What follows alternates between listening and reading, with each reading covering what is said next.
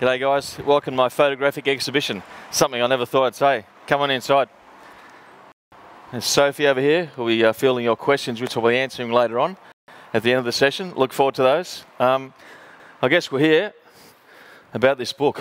It's a labour of love. It's something I've always wanted to do, was take photographs of India and the spirit of cricket to try and capture it through my lens. And it came to fruition last January, so it was really fun to do. So I want to take you through some of my favourite photos, but I guess we'll start with maybe why India is so special to me. It gave me many lifelong memories as a player, but it gave me some life-changing moments. And one of those was meeting Mother Teresa on one of the tours. And I have a photo over here of meeting Mother Teresa back in the early 90s. And coincidentally, the photographer then was Trent Park, who happened to be the photographer I took on this trip with me. He's an amazing photographer. He's part of the Magnum Photo Agency in France, so a very elite group of photographers. I wanted to improve my photography. I've always been a guy that's taking photographs on the automatic setting and just taking thousands of photos and hope for the best. This trip, I wanted to take them on manual, so I wanted to understand aperture, ISO, shutter speeds. I wanted to know about light. So it was a crash course for 18 days. Trent Park did an amazing job, and hopefully you'll enjoy the photographs that came from that trip. And one of my favourite photos is the one behind me here, and that's a silhouette shot at sunset in a place called Juhu Beach in Mumbai.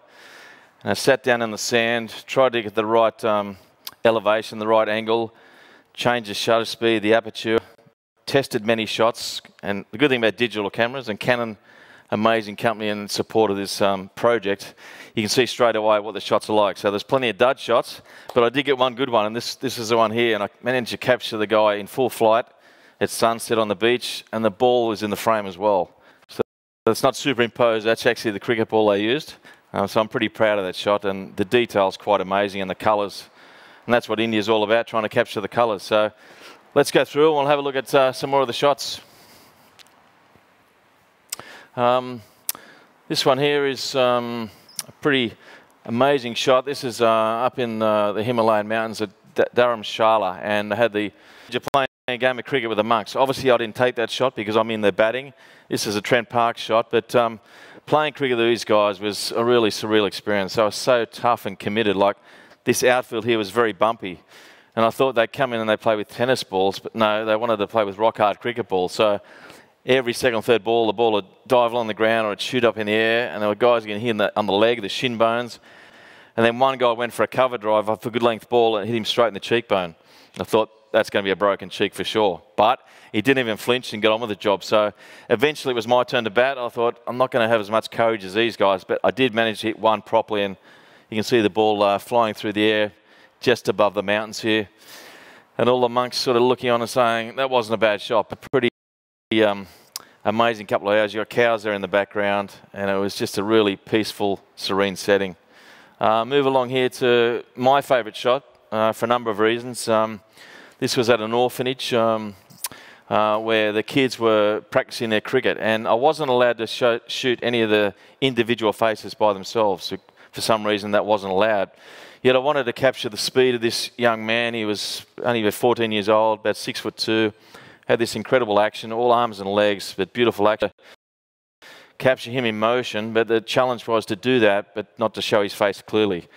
So then it was about slowing down the shutter speed, just so it's nice and blurred, a bit like maybe an Olympic cyclist going around the track, and you see the blur, but you see the cycle still, the bike still going around. So I think I've captured him in motion without showing him his face and just giving him justice. So for me, that was a favourite photo because it took me about 2 hours to get. I must admit, I took about 400 or 500 shots, but I knew instantaneously I got the shot. So for me, that was like a graduation as a photographer from a rookie, stepping up one or two classes. Again, amazing scenes. Juhu Beach at sunset. We're actually having afternoon tea on top of this motel on the rooftop, and look down and you could see all these people on the beach, running, walking, flying kites, playing cricket. Down further on there's probably 50 games of cricket, but I wanted to sort of try and feature this one with the sand and the waves coming in the afternoon. So I think I've captured sort of the mood of the afternoon there. Then we go to another place like Jodhpur Fort, which was built in the 1400s. A little game of cricket there. It was a bit like a coliseum. And again, the locals were really welcoming because I wanted to get the big picture shots. Trent had told me, get the big picture shot, and then he can go in and focus on some closer action. So often we'd have to go and knock on a door, a terraced house, and say, can we go up on the rooftop so we can get the shot? And again, that was the case here. It was sort of a 3-story house, and they let us in the house, and we stood up on top of the rooftop terrace and got the shot. And I like that one because it's not about a great batting shot, but it's about action on the run out. The stumps have been taken here, potential run out. You got a fieldsman out here in the distance. They're all over the place, and it just shows any place, anywhere you can get a game of cricket, but a 15th century fort in the background. And one of the concepts I had about this trip, after going to India many, many times on cricket tours and being on the team bus and looking at these great sites, I could never get out and take the shot. So I wanted to have a bus at our disposal this time where we could pull up on the side of the road. If we saw a game of cricket, we could jump out and capture that on film. And this is a perfect example here. We were driving along Expressway. I saw these guys out the corner of my eye having a game of cricket, and just this amazing tree as a backdrop. But what I really love about this photo is just making the most of the resources. Using the bricks as the stumps. All the mates here watching, crouching down here, sitting down on the bricks, and the bowler bowling that ball, and this guy hit it for a massive 6 over the road. So that was, we stopped for about half an hour, got some shots, then we made, I think, our way onto the Taj that afternoon. This shows how diverse cricket is in India. It can be played anywhere, and this is in the Ocean Desert in Rajasthan. And I don't think you can think of any more scene that represents India, with the camels in the background, the kids here playing on the sand. And what I like about this shot is this young boy here is almost like a ballerina in motion, trying to make his crease. And that, for me, is a pretty special shot because it's different, and you'd only find that scene in a few countries, and most probably India is the place that you could recognise that as being a game of cricket. This one again was one of the scenes where we just pulled up on the side of the road. We're on our way to the Taj Mahal, and we're going from Delhi to the Taj Mahal. This is a city called Gurgaon, which has only sprung up in the last 20 or 30 years. So this would have been flat countryside. All of a sudden, we've got this city just spring up behind it. But when we went past, I saw this cow walking in and out of the game. And I thought, what a unique shot that is. A cow in India with a game of cricket. But we were too slow. When we got out of the car, the cow had sort of moved off. And I thought, how can we get that cow back in the shot? And I know you're not supposed to manufacture some shots, but I thought this is too good an opportunity. We'd left early in the morning, about 4:30, to get to the Taj. So the hotel had given us all these croissants and bread rolls and bakery items. And our security guard, I said, mate, can you just take a couple of those cakes and croissants and try and entice the cow back out to the middle, because I need to get him in the shot. So he took him out here, probably dropped the cakes around here. The cow had a nice little feed, then walked up back off out of shot and just framed it perfectly for me. So I thank that cow for being very conducive to taking a shot, and he was very helpful. So that's, again, a really unique Indian cricket shot. And down here sums up what cricket's all about in India. This is opposite the Gymkhana Club on a Sunday afternoon, where Indians have the Sunday off, and it's a really special time to play their recreational activities. And here we have like 6 or 7 games of cricket, all in a short space of confined space, where, and the fieldsmen from different games are in the road of the other games, but nothing bad seems to happen. No one seems to run into each other. It's like they've got sonar. They're almost like bats, and they move in and out, and you can see all the action. There's a walkway between the fields. And the people in the afternoon sell their clothes and shoes and food. And here we have just a person sitting underneath the tree capturing all the action. So as you can see, it's serious cricket. They're in their whites. They're playing proper cricket, but obviously in a very confined space. One of the most amazing days of this 18-day trip was going to this bat and ball factory in Meerut. And this is, again, one of my favourite shots for a number of reasons, because it was the first time I used a macro lens, which zooms in and enables you to get a sharpness that you don't get from other lenses. That's the first time I've used it. And this was an older gentleman. He was about 75 years of age, and his job was to hand-stitch the cricket balls. And they make 8 balls a day like this, so it's very meticulous work, and you've got an amazing eye, and precision's required. And you can just see his craftsmanship and the intricate detail. So for me, that's one of my favourite shots of the trip. And below, that's probably the next step in the process, where the balls have been lacquered up, and they almost get incubated like eggs, and they leave them there to dry under the light. And you can see the spray bottle here. So they're like ready to be hatched almost. And these next lot of shots here are from the same place. It's about 6 stories where on each level you have the bat shapers on one level, the ball makers, then the pads and the gloves. So each level, everyone has their job. And here's the first step in the process of the ball making, starting the stitching of the balls. You can see some bats in the background. This again is the hand-stitched balls, and this guy was just amazing the way he was pulling the thread and the cord through the balls, and he knew exactly what he was doing, and the concentration was amazing, and he seemed to enjoy the fact that I was taking photos of him, and he was a star for the moment, and he deserved to be a star. Another part of the process is lacquering the balls, so they dip them in this lacquer and they come out looking like toffee apples. Unfortunately, we can't smell what it actually smells like, but it's these pretty intense fumes, and I'm not sure how the people manage to work in those conditions, but they seem to be happy enough and content doing their job. But for me, it was a bit overwhelming, the smell. This is the bat handles that go into the bats. And this man here, it's obviously his turf, and he's looking after the inventory and making sure that everything's all okay. And we go up here. This is where the bats are sort of made. So you got some bat makers here, there. They're making the bats. Then they give them to the guy in the middle, who then weighs them to make sure they're the correct weight, and he checks the balance and the shape. And if they're all good, he gives them to this guy here, who takes them away, and then they off to sell, and they get stickered up. But these are the bats that international players use. They're probably between 500 and 1,000 Australian dollars. International players will use these bats, and they're English willow bats, so they're top quality bats. Further on down, have a sewing machine. Obviously, it's morning tea or afternoon tea time. They do work long hours, and you can see the fanaticism. Virat Kohli is the icon at the moment of Indian cricket. He's in the background, a poster, all their belongings for the day. And down the bottom here, we have one of the guys who actually shapes the bats as well, hand carves the bats. You can see the wood shavings here. So that's a meticulous job and something that needs a high level of skill. And across from here, we have a part of the process of checking the balls, so they're drying on top of these sort of nails. And this lady here took great care and looking at every ball, just making sure it was perfect and the lacquer had set the proper way. So I was really taken back by how professional and what a great job these people do. They don't get paid a lot, and as a professional cricketer, sometimes we forget where the gear comes from. So this was a real good reality check to recognise that these people who do a fantastic job with only a small percentage of the wage of the actual professional players. So we've got to say thank you to all those people from those factories. All Indians will know who this shot is. It's the great Sachin Tendulkar.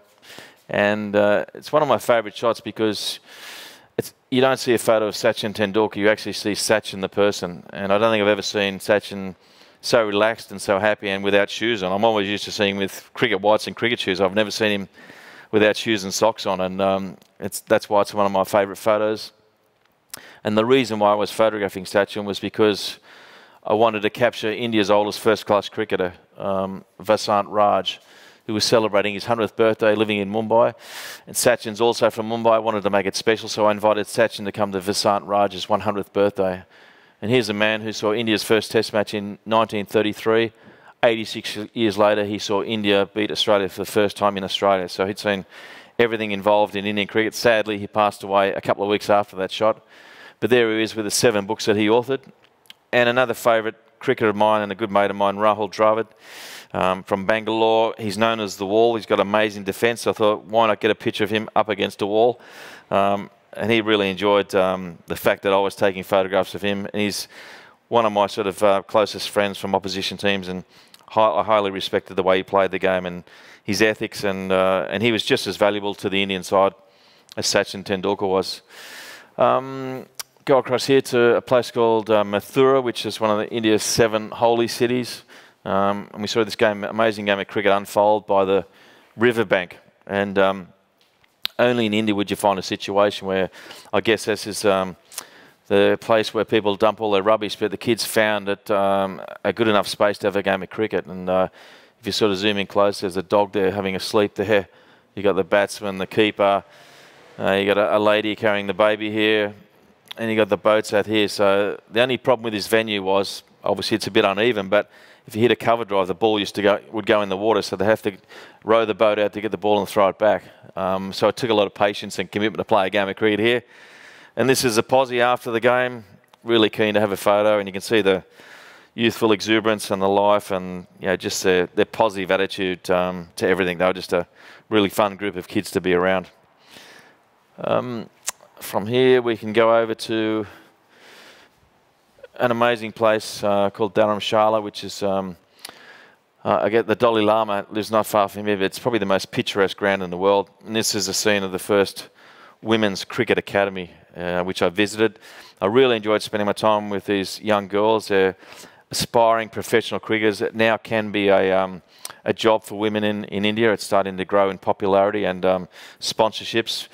And they were just so thirsty for knowledge. I spent time with the captains and they lapped up every bit of information and guidance I gave them. And for me, that's very satisfying for people to take something on board and to sort of impart the knowledge, but them to sort of enable it to happen straight away. And there was a couple of examples of some bits and pieces I gave to them, and they put them into plans straight away, and it worked.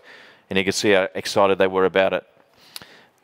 And this is the girls celebrating after the match, both teams together. You can see how much they love their cricket, and what a background and what a place to play cricket. Almost a bit of Michael Jordan happening here. But they were, and down the bottom is a classic square drive from one of the girls, which shows the skill level of what they're doing. I was very impressed with it, with their skill level. An amazing cricket ground. Back to in Mumbai, where I guess the journey all started, and where Sachin Tendulkar played some of his initial games of cricket on these maidans in Mumbai, where there's thousands of cricketers in a short space of land. This was a shot that took me about half an hour to get. I really wanted to capture the stumps flying out of the ground, but obviously the batsman didn't want to be a part of that. But thankfully, he finally missed a ball, and I love the way that the stump is uprooted from the turf, and you can see how dry the ground is with the dust flying up. You got someone's shoe there who obviously had left it there, and you can just see all the dust. There's not much green grass, but they still love playing cricket no matter the situation. And here you can see the shortage of space in India. They put stumps in anywhere, and there's 3 games of cricket concurrently going next door to each other. I hope this guy doesn't play a hook shot, because those guys might be in a bit of trouble. But it just seems to work somehow. The first night I was in India and Mumbai, I just went for a casual stroll along the Oval Maidan where Tendulkar played his first cricket. And down the far end of the Maidan, it was quite dark here, so that doesn't really give the picture how dark it was this young person practicing by themselves, hitting a ball off a cone. And I thought, no, this person's really determined and patient and is doing the hard yards. So I went down there, and to my surprise, it was actually a 20-year-old girl who was there practicing by herself, hitting these balls off a cone. And I really enjoyed the fact that I could give her some expertise, because she was trying to learn by herself but didn't quite know what to do. And once I gave her a couple of pointers about bending the front knee, keeping the head nice and still and following through, she improved literally in 5 minutes, and the smile on her face was quite incredible. So she was really pleased with herself. So that was one of those nice moments where, to me, that's the spirit of cricket, someone trying to improve by themselves, in doing all the extra time. And for me, if I can help them, that was exactly what I wanted to do.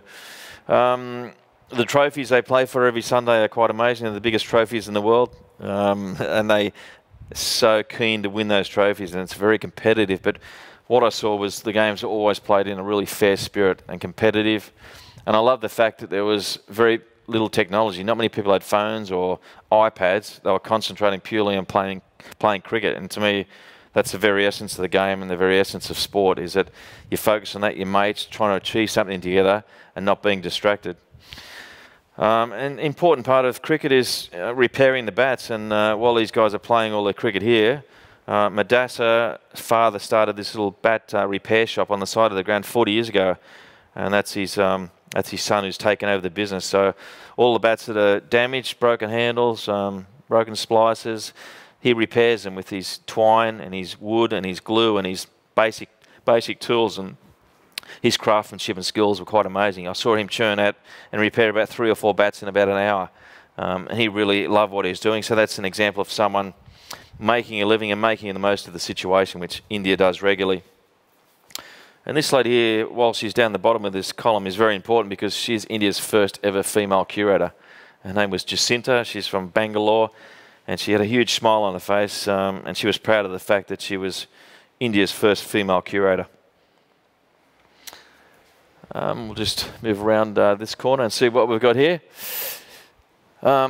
This was an incredible day, spending time with the physically challenged cricketers. And if anyone tells me they're disabled, they're wrong, because these guys are enabled in every way. It was like pure artistry, and they were like flying ninja warriors through the air. Whilst they didn't, in some cases, they suffered from polio or missing a limb, they used these bamboo poles as their balance. So when they flew through the air, they landed on the bamboo pole and then bowled over the top of that. And it was quite amazing to see them in action. It was just, I was in awe. And the height they got off the crease and off the ground was incredible. And again, up there, I wouldn't mind this guy's hair. He was, there's some great hair on him, but he was a fantastic athlete. You know, he batted great. He bowled with good pace, and the intensity and the intent and the purpose and the way they played the game was exactly the same as international professional cricketers. To me, they were just as good, just as committed, yet didn't get the recognition. So I'm really proud that I've taken some photos to showcase what these guys can do, and that's another example down the bottom of you know, the strain and you know, the positions, unusual position they get in to bowl the ball, but they just went about their business, and they were really good cricketers too. Speaking of cricketers that inspired me, spending some time with the blind cricketers in Bangalore was an incredible experience. I was totally out of my depth as a cricketer. I tried to bat as a blind person, put the glasses on, and the key is you've got to rely on your other senses. Obviously, the sound, intuition, and gut feel. So you've got to work out how fast the ball is coming on the ground, work out which direction it is, and then get down low and try and sweep the ball. I hit 2 balls out of about 20. These guys hit every ball. So as a blind cricketer, I'm a total failure. And you got the girls playing together, and then the guy. This was one of the guys, Bishwanath, who plays for India, the Indian team. He's in the B1 category, so he's totally blind. And that is another totally blind cricketer in the bottom. You can see the glasses on, and that's the shot they've got to play. The sweep shot is the shot that they can play because they listen to the ball, get down on the ground, and it gives them a better chance of hitting the ball. Yep, go along here to some sort of portrait scenes and some street scenes. I wanted to capture the people I met along the way. It was, you know, whilst it was about cricket, when I first went to India in 1986, I'd always get out on the streets and try and take some photos. So for me, the spirit of cricket means meeting the people and getting out on the streets, and I wanted to capture some of that on my trip as well. This is in Jodhpur, which is a really colourful place, and you can see the amazing light in the afternoon, and the eyes on this young lady were something that sort of captivated me. I wanted to capture those and do it justice.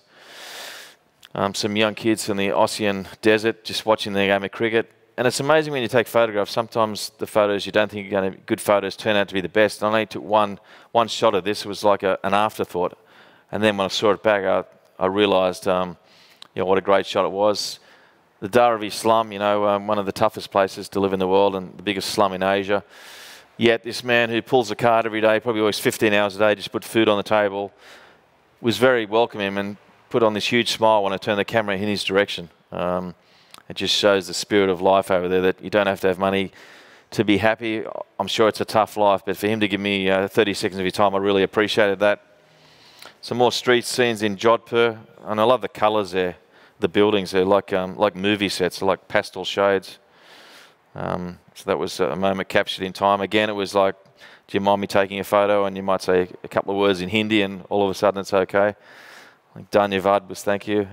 This is a grandfather and his son with 3 goats. I don't know whether you can see the 3 goats there.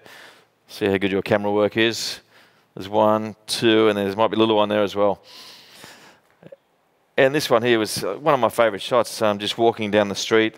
And during the morning, there's always people having coffee and having a chat. And this was the guys having their morning coffee break. And this gentleman here turned around and just, the camera loved him. He just stood out.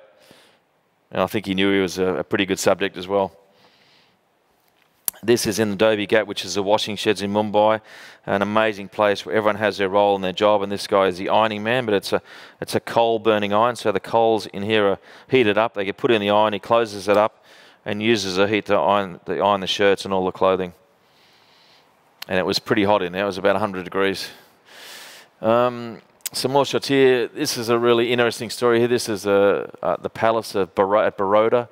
And by coincidence, I didn't realise, but back in 1986, on my first tour to India, the Australian cricket team played a game in the palace grounds. And here I was 34 years ago, and it all came back to me. I remembered exactly how many runs I scored. I scored 86. I was giving out bat pad when it wasn't out, so I was 14 short of my century, so I was pretty dirty. And here I was, all those years later, visiting the palace and meeting the only Maharaja and family who live in the palace in India. And he's had a long name, but he said, "Call me Sam." And the funny thing about this was, I didn't think we were going to get any cricket shots. The last time you played a game of cricket in the palace. And he said, "Oh, when I was about 15 years old." I said, "Well, why not have a game of cricket now?" And he said, "Good idea." So he got a bat and a ball, went to the main room in the palace. That's his grandfather on the wall. He was basically responsible for getting cricket up in the state. There's some Ming vases on either side, a chandelier. There was ornate paintings all around the place. And then we had a game of cricket, and he loved it. His wife was a bit nervous, I must admit, when the balls were bouncing off the photos and vases. But that was a life experience I never expected, to play some cricket with the Maharaja in his palace. And those sort of things happen in India. Just expect the unexpected. Another street scene, pulling up on the side of the road, capturing kids just playing in a confined space. But you can see here that he's desperate to get in the crease, and they're keen to get the run out. So it's always competitive no matter where you are. Again, some kids, we just pull up along the side of the road, and the gang of kids, or the posse of kids, you know, all happy and content and smiling. Plastic bat, a crate for stumps, all wearing thongs, but they wanted to play a game of cricket, and they were so good at it as well. So this is me peeking in from the side when I first spotted it from the road, looking through the fence. You can see in India, you can have a game of cricket anywhere, and this one in the book I call dueling drives, because there's a little motorbike here, and so they're both driving at the same time. But that's India. Wherever you got a space and you got the will, you can have a game of cricket. And some of the young boys from the orphanage, I gave them a bit of a drill, a batting drill about front foot defence and front foot attack, and straight away they enacted what I told them. So they're very quick learners and got an insatiable appetite for knowledge. And this pretty much sums up to me what India's about at the moment. You know, India rising. It just seems like the youth have got a different attitude. They want opportunities. They want to be the best they can be, and particularly for young girls, I think that is pretty appropriate for what's happening in India. Right now, she's on the way to school, and kids always take great pride, no matter how much money they've got in India, whether they're from poor backgrounds, but they always have the perfect uniform on and dress themselves up nicely to go to school. We'll just move around to this corner here. And yeah, we're back to the monks. Again, that was I spent a couple of hours there just taking it all in. And yeah, Trent Park, who was alongside me, I thought it was an amazing scene. But Trent had a different eye for things. So I'd look at that shot and go, yeah, that's a great shot. And I wanted the shadow out of the shot. But he goes, no, don't take the shadow out of the shot.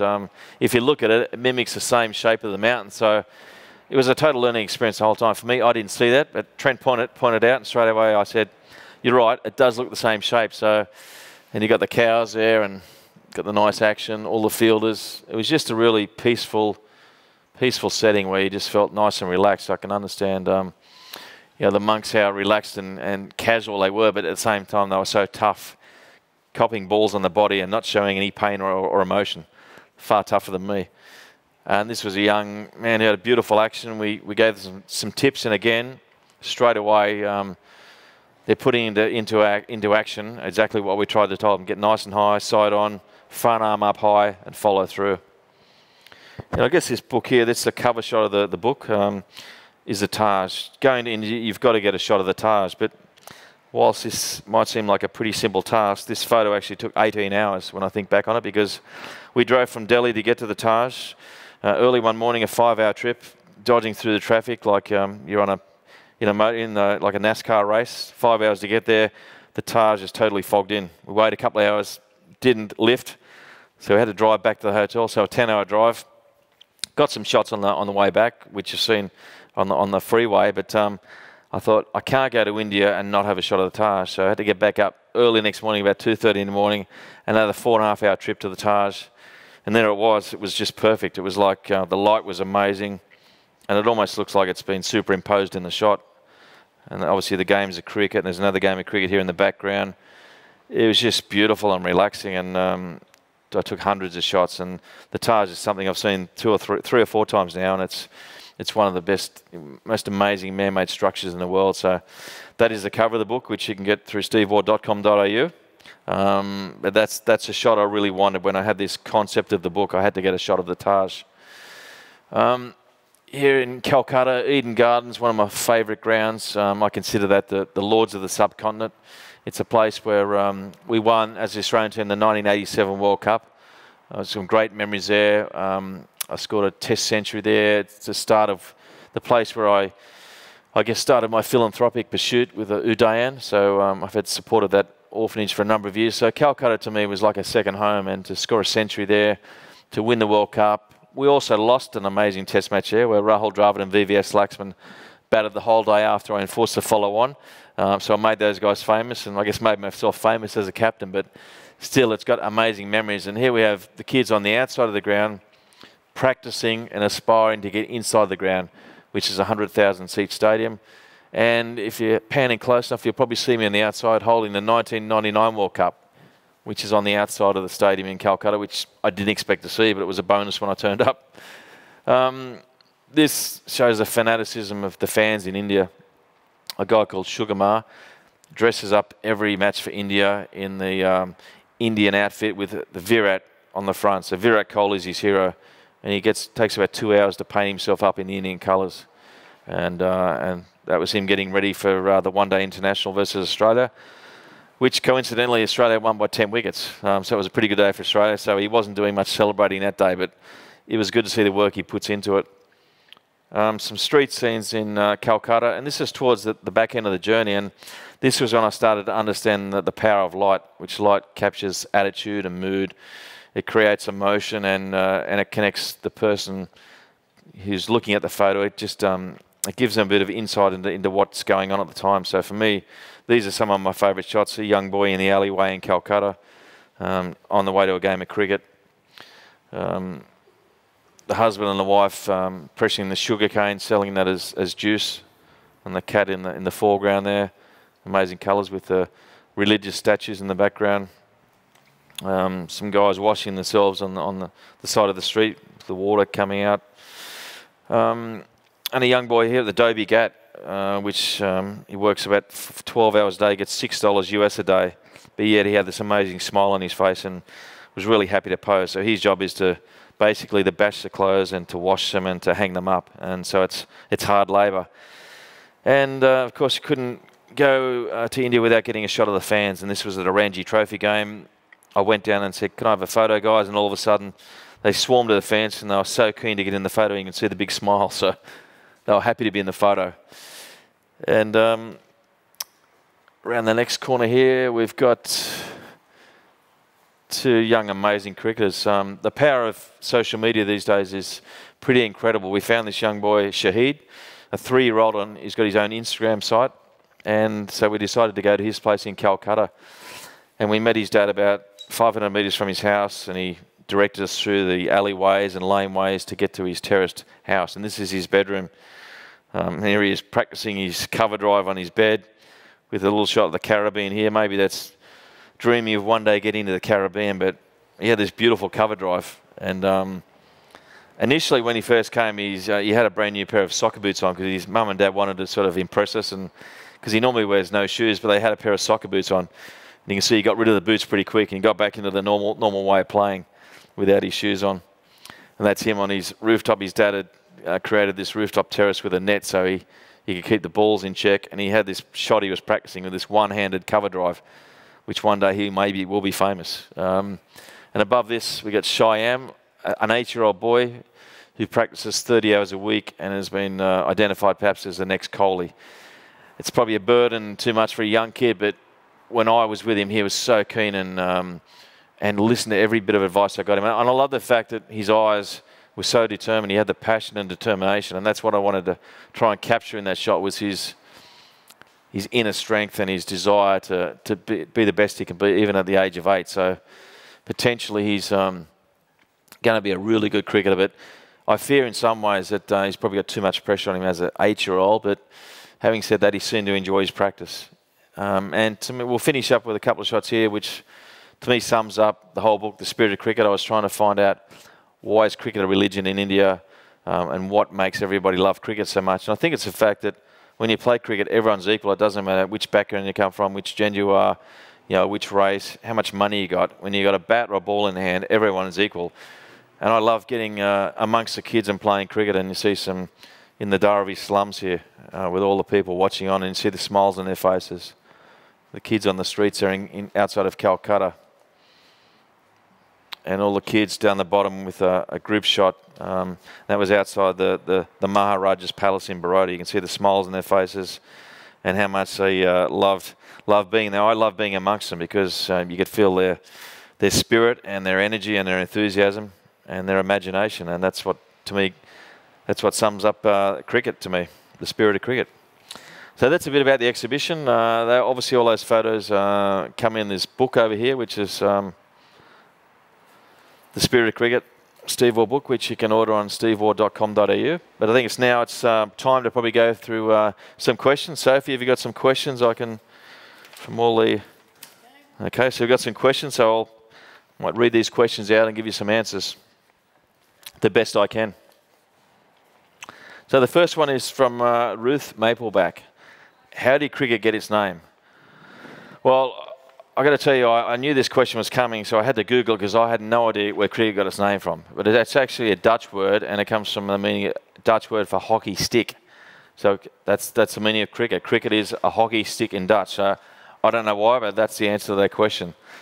Another one here from Chinapa Raju. How can a player from current generations develop such a grit and determination like you to succeed in the game?